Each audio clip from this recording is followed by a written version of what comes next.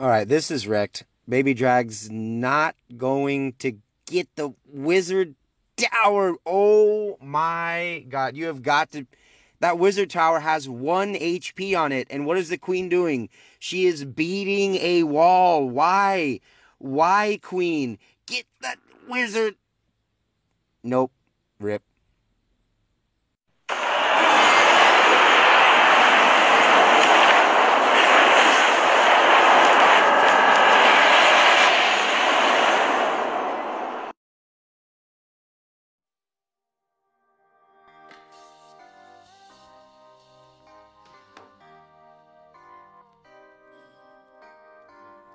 What's going on, guys? This is Riggs from Clashing FFS, bringing you a brand new video, and I have a very special video in store for you today. This is week 3 CWL Premier, Fortune Steel versus WHF2, the final 115 to 109, a solid 6-star victory for everybody over in Forge from Steel. One of the best performances we've probably ever had in any competitive, CWL competitive war, from Premier to Invite back to Premier.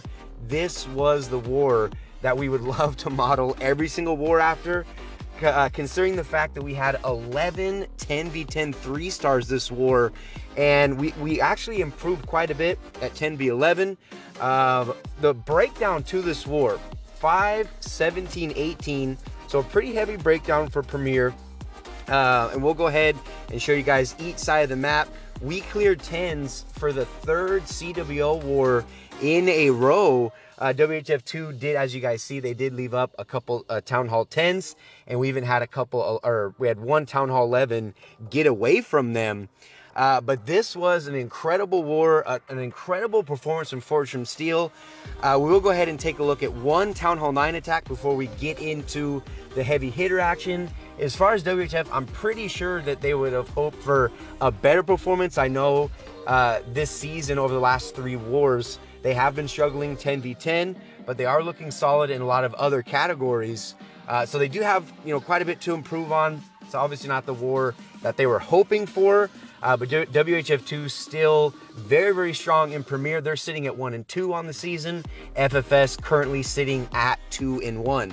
We're going to go ahead and check out this attack from Moose. Going to be doing a kill squad Lalo. We'll play this in the background. I'll go ahead and throw the stats up on the screen for FFS. There we go. So again, 11 10v10 3-stars. We went 4 for 8 10v11. One of those Town 11s did get away from us. We did try hit at a very solid 62%. We did have quite a few scouts on the bases that we were really looking to get those 3-stars on.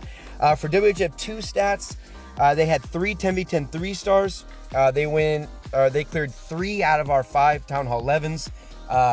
One of them they tried for 11v11 attempt. The other base, they just have to unfortunately leave 1-starred. They did go 9 for 9 on their dips, though, so very solid on their dip game. And their Town Hall 9s, they did have to dip one of our 9s. They did hit at 57% Town Hall 9 hit rate.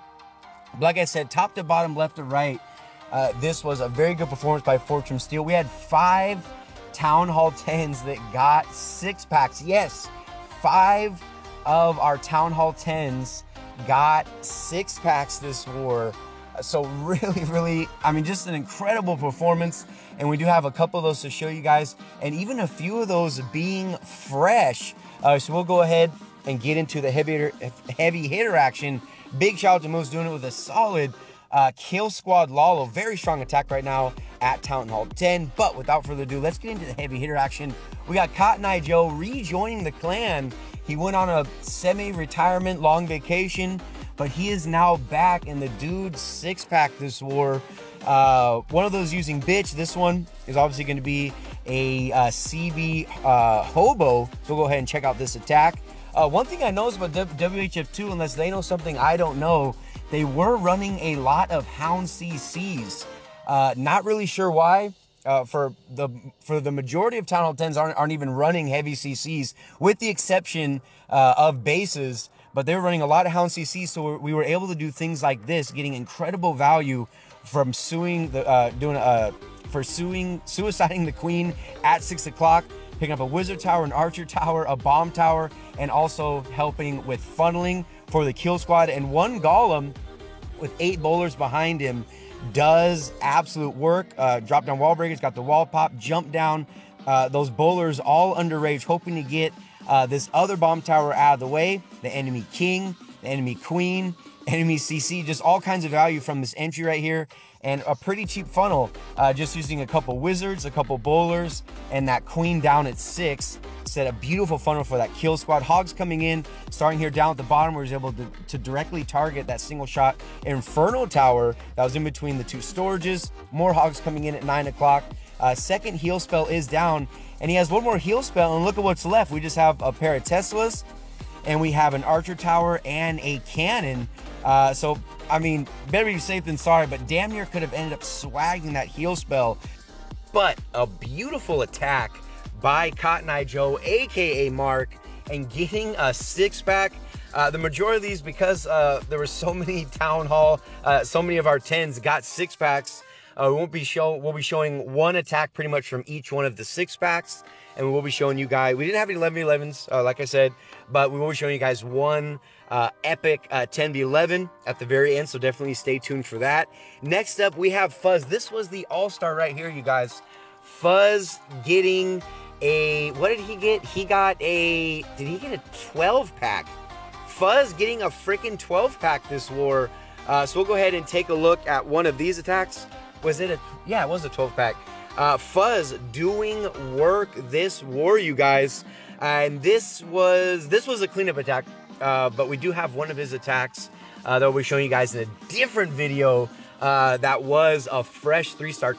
Fuzz getting two of his 10v10s were fresh. But here we go. We're doing a queen walk, bitch, using giants. Where you went ahead and started queen down at 6 o'clock. She's gonna be walking up to 3. You see the witch bowler flank at 9 o'clock going up to 12. We have a jump, and notice right here in the core, notice that he did not jump into this core. He went, there's only a couple point defenses there, went ahead and let the kill squad, that main push, beat through the wall, so that way that jump spell gave him access to the Inferno Tower on the backside, since he did not send the queen in, but ends up completely smoking this base. And this is when you know you've had a successful bitch attack, is when you have the flank that you started with.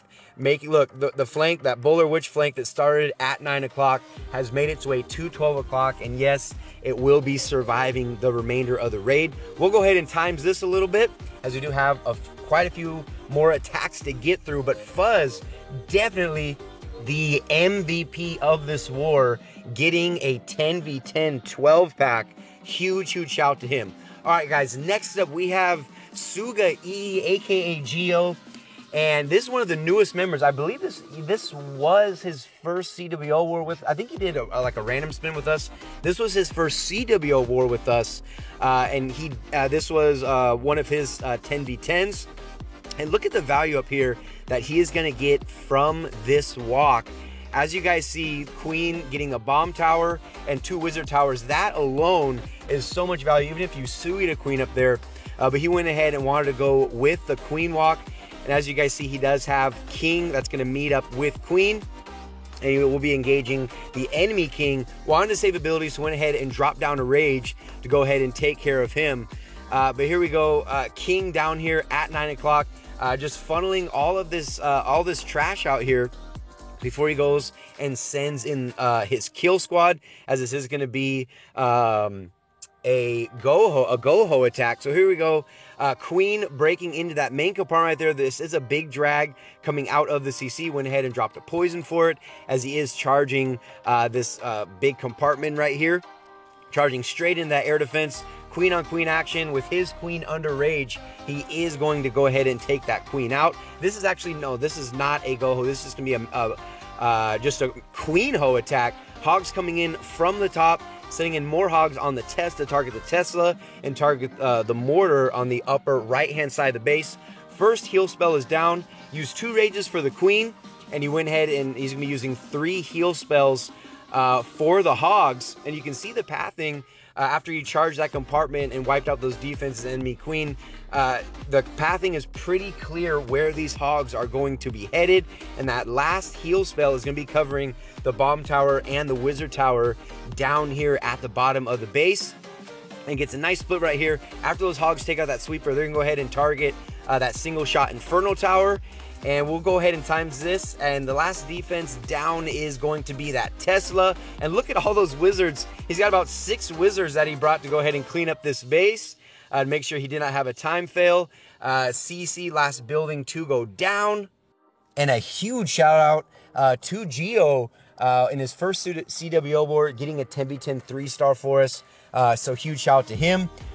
Huge shout out to me again. Did not get a 3-star on my main account, but I did jump on CG to go ahead and clean up this base, you guys.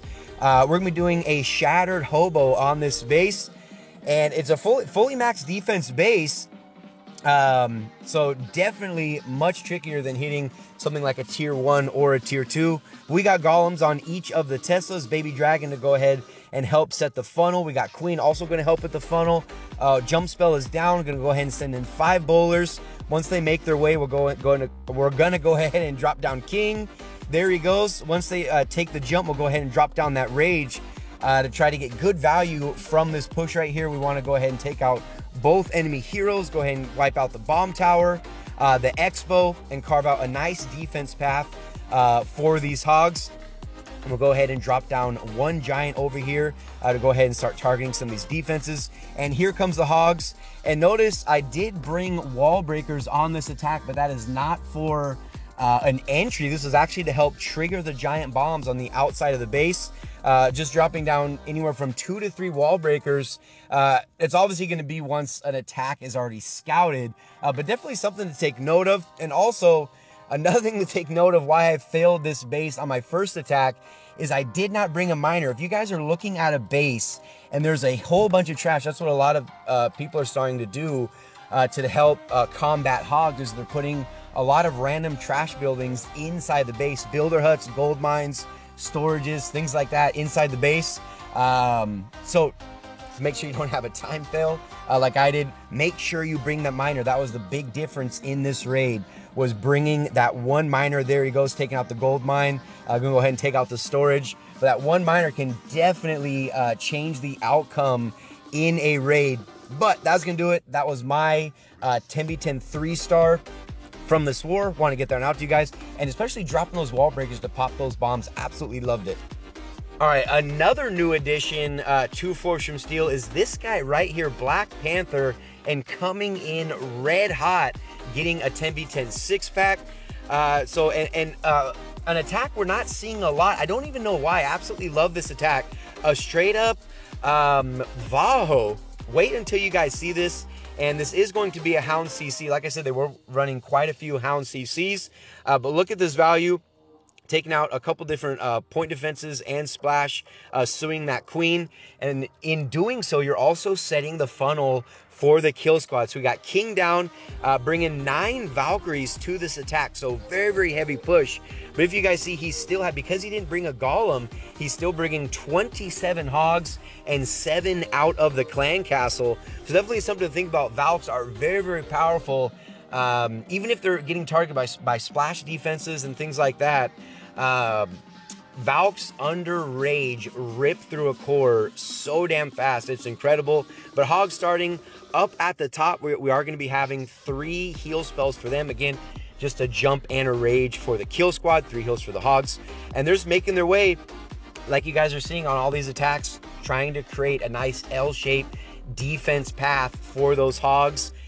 I mean, clearly textbook right here. Goes ahead and drops down the 3rd and final heal spell, covering that wizard tower, the archer tower, the bomb tower, and it's pretty much just a couple more defenses left. He's already starting cleanup. Again, make sure you always start your cleanup right where you start your hogs at. You do not want to get a time fill on these attacks. It is detrimental to your ego, without a doubt.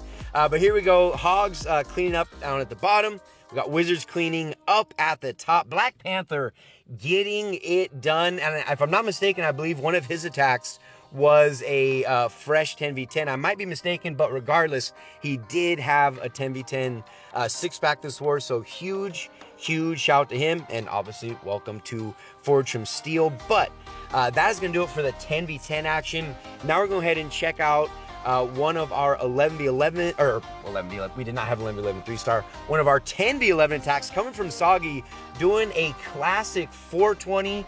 Riggs was a 420. It's not what you're thinking. 420 is 4 golems, 20 bowlers. Just doing a golem bowler or bowler smash up at 12. Same thing over at 3 o'clock. Setting in 2 more golems. The rest was bowlers and bowlers coming out of the CC with the heroes in behind. Went ahead and dropped down that quad quake, making sure that everything funnels into that town hall to make sure you have a strong push with that rage. To make sure you get that 2nd star from that town hall. Still has queen ability, goes ahead and pops it right there. Queen's gonna go ahead and take out that town hall. And even bowlers, look at this, rock skips down here off of the collector. It's a very strong attack on the right style of bases, these ring style bases. But Soggy getting it done with a 420, and this was a fresh 10v11 attack. Big war for our 10v11 guys. 2 of them, 2 guys went ahead and had 4 packs this war, ending at 56%. Very solid. And again, just doing it with a classic 420 bowler smash. Huge shout to Soggy. But that is going to do it, you guys, for this recap. I want to give a big shout to everybody in Fortune Steel. Huge shout to everybody over in WHF2. Good luck in the rest of your season. This was a huge war for Fortune Steel, putting up 11 10v10s and moving us to 10-1 on the season. And these wins always feel good when you get a win going into the bye week. So finishing strong, gonna enjoy the bye week, and hopefully we can be this strong against Gehazi Bomber 2. But that is gonna do it for this video. Hopefully you guys enjoyed it. Smack that like button if you did. Subscribe to the channel if you haven't already. Comments, questions, or concerns down in the comments section below. As always, this is Riggs from Clashing FFS, and I'll see you in the very next video.